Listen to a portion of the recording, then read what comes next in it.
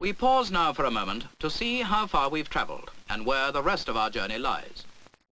The Jordan flows out of the Sea of Galilee, continues south, and with Jericho and Jerusalem to the west, enters the Dead Sea.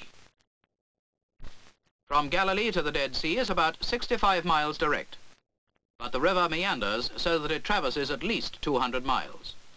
Let us take up our journey again. The Jordan leaves the Sea of Galilee as a much wider river, very different from the rippling stream that emerged from the springs of Dan. Travellers stop at the riverside to water their camels and to rest. The ever-present herdsmen with their flocks make their way along the road, always in search of fresh pastures. The sheep and goats are mingled together, just as they must have been in the time of Christ, for he referred to the separating of the sheep from the goats at the day of judgment.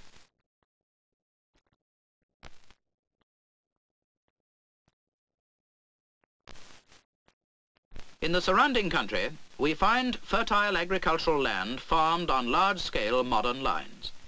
The grain is reaped by a big combine harvester, which cuts the corn, threshes it and bags it as it moves along, casting out the bales of straw as it goes, while a single man at the wheel guides its powerful caterpillar tracks. Compare this with the reapers in a neighbouring farm, still using the ancient saw, as they did thousands of years ago, when Ruth, the woman from Moab, cleaned the ears of the corn which the reapers left behind.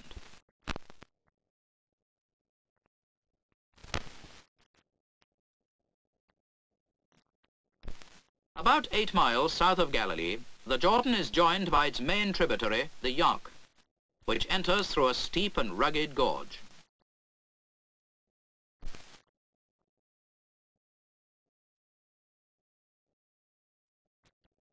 Where the two